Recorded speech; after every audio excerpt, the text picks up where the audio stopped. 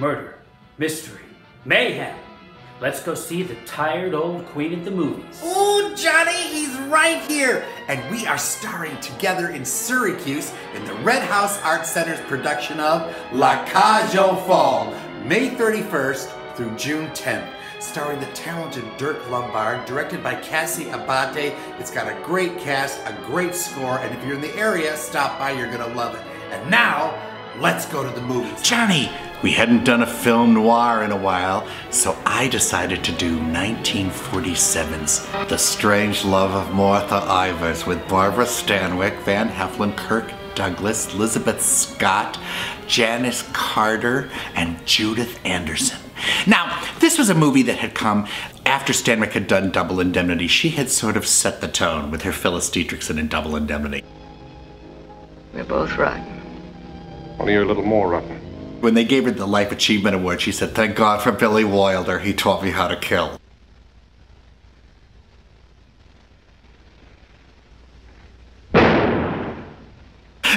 So after that, she started doing Dark Ladies. In this one, she is out and out venomous, and it's her most venomous role after Double Indemnity. There's only one way you'll find out.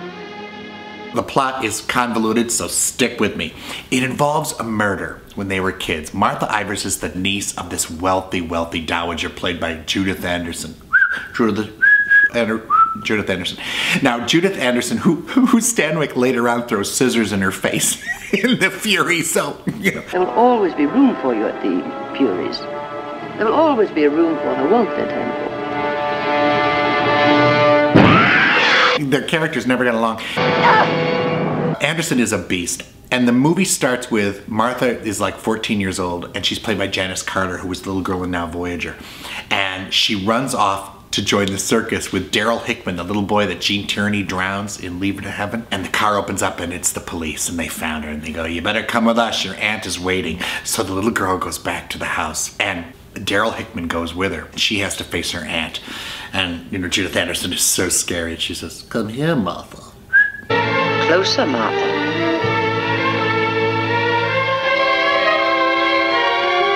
Why do you continually defy me? You don't seem very sorry. I am. I'm sorry I was caught. Martha goes upstairs and she's gonna run away. Meanwhile, there's this guy who's been like her aunt's assistant who has this young son, Walter. And Walter's the same age as Martha. And this guy has been trying to worm his way into the aunt's life so that she'll finance the kid going to college. If I could afford it, I'd send him to a school like Harvard. I guess I've mentioned it before. Many times. Walter, a little kid, goes upstairs and Martha's packing. She's gonna run away again. Suddenly there's a knock at the window. Sam, it's the little boy that she was gonna run away with. And he comes in and she says, "Sam, you came back for me." He says, "Yeah, I know. I always come back for you. You always get me into trouble." She goes, "Well, we're gonna leave right now." So as they open up the door, the cat gets out. And she goes, "Oh my God, my aunt hates that cat. Sam, get him, get my cat." And the cat's going down the stairs, going down the stairs. And the aunt hears the cat and goes out. Sam tries to get the cat and he hears the aunt coming, so he slides down the banister of the stairs and hides behind the stairs.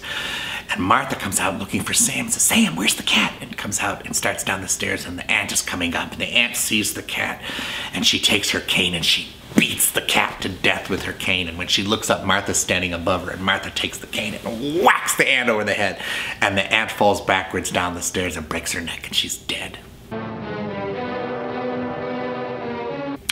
So She's dead. We were upstairs. We heard a noise and we came down. We saw a man, a big man. And, you know, the father's not dumb. He knows what happened, but he knows that now he's got it made. He says, "Well, don't worry. That's exactly what you'll tell the police. Isn't that right, son?" And Walter goes, "Yeah, that's right, Father." "Yes. Well, don't worry, Martha. I'll take care of you. We'll make sure everything's fine." And the camera pans out to the rain, and you see Sam on the train leaving town. Bam, you go up. It's 1947. It's the present. It's after the war. Sam's driving back into town. He happens to be passing through Ivers town, which is called. He has a car accident. He has to get the car fixed, so he's gonna bum around town, see what's going on. And now he's Van Heflin. And he runs into this little girl named Elizabeth Scott. Now, Elizabeth Scott was a starlet in the making. She was Hal Wallace's protege. She was also in a scandal later on with Confidential magazine. They accused her of being a lesbian in the 50s, and that killed her career. Sam, I've got it coming.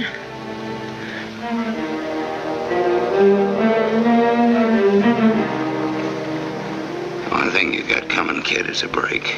In this one, she's sort of funny. She's always talking about her hometown, Ridgeville. No, I'm from Ridgeville. I can get a bus back to Ridgeville tomorrow. Maybe I won't get a bus back to Ridgeville. She won't stop talking about Ridgeville. It drives you crazy. It's my dad. He's the most cold-blooded man in Ridgeville. He takes her out, buys her a meal, says, what are you gonna do? I don't know, I just got out of jail today. I had some bad luck. He says, I don't care. You know, you're a nice kid. Bad things happen to nice people. It's okay, you know. And they take a shine to each other, and she's cute, so, you know, it's working out. Maybe you think I've been trying too hard to get acquainted. Maybe you have. Maybe you think that's wrong. Maybe it's too soon to tell. He looks on a poster and he sees Kirk Douglas, who is Walter, grown up. He says to the guy, Who'd he marry? You from this town? Used to be. the old lady's niece, Martha Ivers. He says, Martha Ivers. So he says, oh, I think I'll pay Walter a little visit. Then you get, bam, the camera pans and you go to the mansion. Car pulls up. Barbara Stanwyck gets out, and she's Martha, and she is done to the nines. She walks upstairs, and there's Kirk Douglas. Now, this is Kirk Douglas's first movie role. He's fantastic in this. He plays this weak-willed, sort of alcoholic. I don't want to put words in your mouth. I'd prefer that you would. All right. When did you get drunk? Where did you get drunk? Why did you get drunk? Kirk Douglas didn't hit stardom until like 2 or 3 years later with Champions. So he was working his way up. He wasn't like his contemporary Burt Lancaster, who became a star with his first movie, The Killers. It took him a little time, you know. And Kirk Douglas was, I always thought, a better actor. He was really good at doing different kinds of roles and playing not so nice characters, you know, and he didn't mind doing that. I'd rather get drunk. I do get drunk. I did get drunk. And in this one, he's so in love with his wife. She's cold as a fish to him. She knows that his father had her blackmailed to the wall, and you know that they're the ones that know that she killed this old woman. She's hated him ever since. The next day, he's in his office, and Van Heflin shows up, and instantly he gets sort of suspicious. And you, what have you done? Knocked around, seen a lot, I guess. You know. And Barbara Stanwyck happens to show up, and she sees him. Sammy Masterson. Sammy Masterson. Oh! Oh! What are you doing here? And he says, well, I'm just driving through town. So he says, let's get together. She says, oh yeah, let's get together. She is so sexed up by him right away, you know.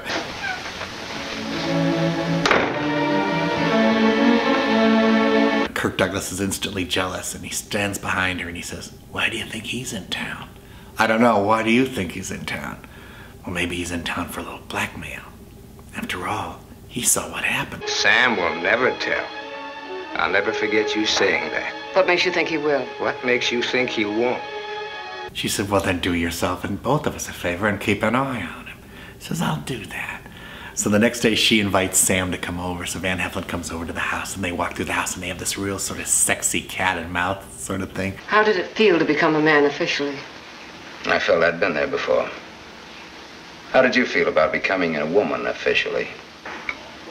I felt I'd been there too. Yeah, but no, it's all this like sort of cat and mouse stuff. And she says, you're back, and you're never going again. He says, you're a married woman. She goes, oh, Walter, you're back, and that's all that matters. She starts playing up to him. We're not kids now.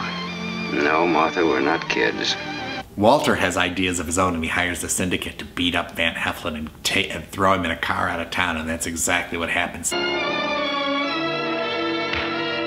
Well, he comes back, corners Tony, and she goes, gee, Sam, I'm sorry. The goons, the ones who worked me over. They just wanted to scare you. O'Neill doesn't want you in town. They said if I didn't play with them, I'd go back to jail. I never wanted to go back to jail, just like I never wanted to go back to Ridgeville. You ever been to Ridgeville? No, I haven't been to Ridgeville. I hate Ridgeville. I hate jail. He says, well, don't worry, you're just a kid. Who set you up? And she tells him, I think that big guy did, that Walter, that friend of yours. So he goes to the house, and he beats up Kirk Douglas.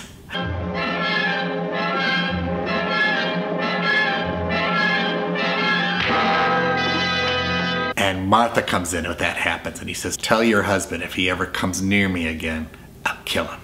So he leaves, and Barbara Stanwyck takes Kirk Douglas upstairs because he's hurt his hand, and she proceeds to bandage his hand. It's one of my favorite things. It's Stanwyck. She just keeps bandaging his hand, you know, like it's a mummy. So what are you gonna do? So why don't you leave him alone? So why didn't you do what I told you? Maybe you didn't. You know, when the time she ties up this bandage, his hand's like this.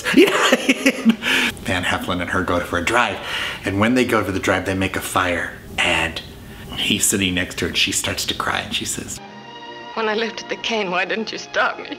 You knew how much I hated her. Why didn't you stop me? I wasn't there, Martha. And then I stood there afterwards. So now she knows she's just given him the real ammunition. So she grabs this fire stick and she comes towards him and she's gonna belt him over the head with this burning log from the fire. And he wrenches it out of her hand and he bends her down and he kisses her. And Stanwyck does one of those things where she kisses him, you know.